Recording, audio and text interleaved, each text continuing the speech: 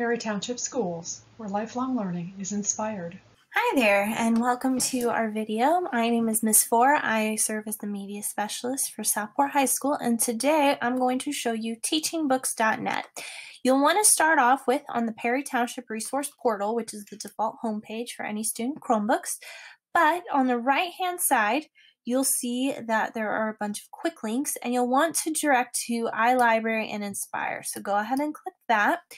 It will open up our database portal. This is an essential place for any student who would like to seek out more information that is credible. I recommend go ahead and bookmark this site just so that you have it for future use. But on this site, if you scroll down to where it says Top Picks for Teachers, you'll also see these little boxes, and one of them says teachingbooks.net, and you'll want to go ahead and click that, and it will open up a separate tab. If you aren't able to access the resource portal, you can just go ahead and type in teachingbooks.net and you'll get to the same place. I recommend once you get to this website, you'll want to go to the left-hand corner and go ahead and log in with your township information. So this would just be your perryschools.org email so that you're able to create your own customized reading lists as well as other resources. To introduce you to teachingbooks.net right off of the bat, you have a collection of resources related to books and reading activities. These activities range from grades pre-K all the way to 12, so children, teens, and adults will all be able to find something that they could enjoy or utilize in the classroom to help with learning.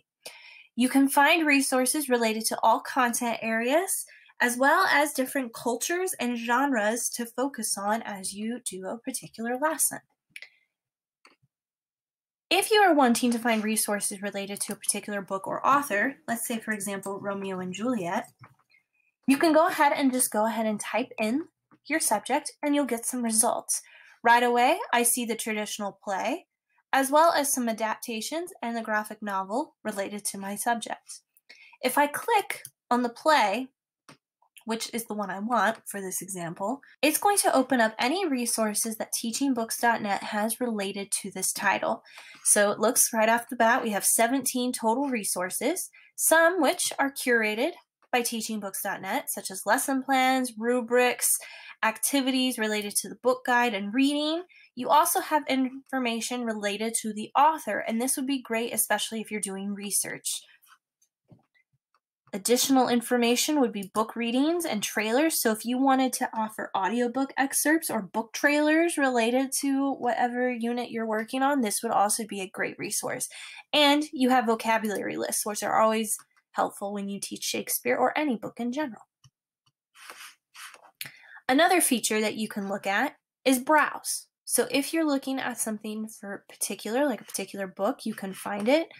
This result page will have any popular authors as well as illustrators and book lists that are sort of kind of being talked about right now. You have any particular awards and series or trilogies. Whoops. That might work for what you need. And it's also an opportunity under Browse that you can search collections. So if you're looking for particular grade level, you can search based on grade level. If you're looking at a particular curriculum area, such as math or science or any foreign language, you can also look at genre, cultural area. So if you're having a discussion about a particular demographic, you can look in that. You can also find a resource type. So if I'm looking for book trailers or vocabulary lists or book readings or book annotations, these are things that might work. So book annotations is something that we use at Southport.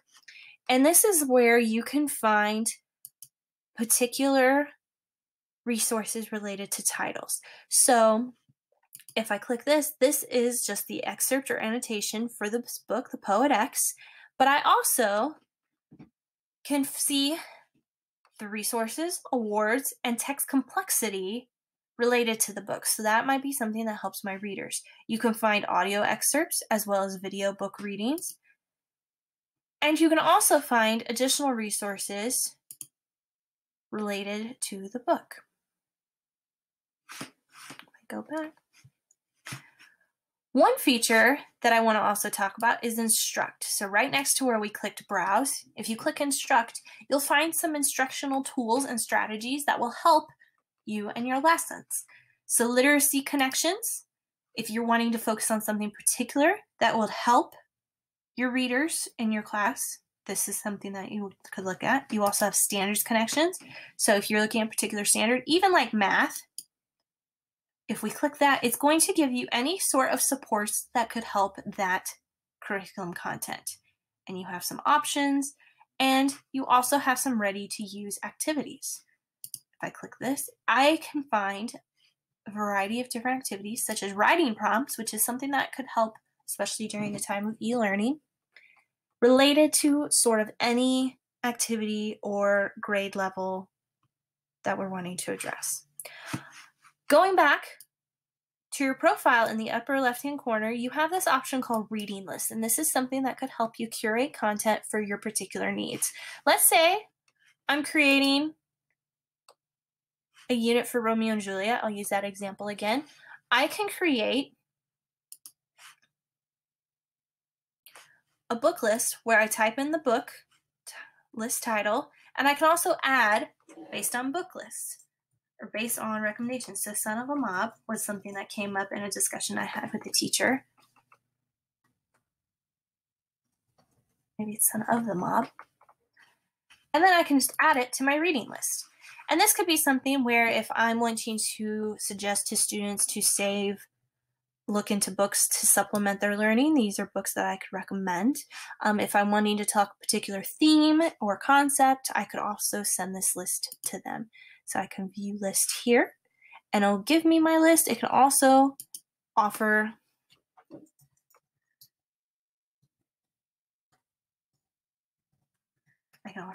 some notes based on each of the books. And going back to the idea, if I search for a particular book, if I'm looking for it and I want to find materials for it, I can also add it to my list by clicking the button right under the cover. I can also, if I find a book that I think somebody might like, I can send it or share it with somebody. So let's say I have a teacher I know who is doing a unit on poetry. The Poet-X might be something great for them.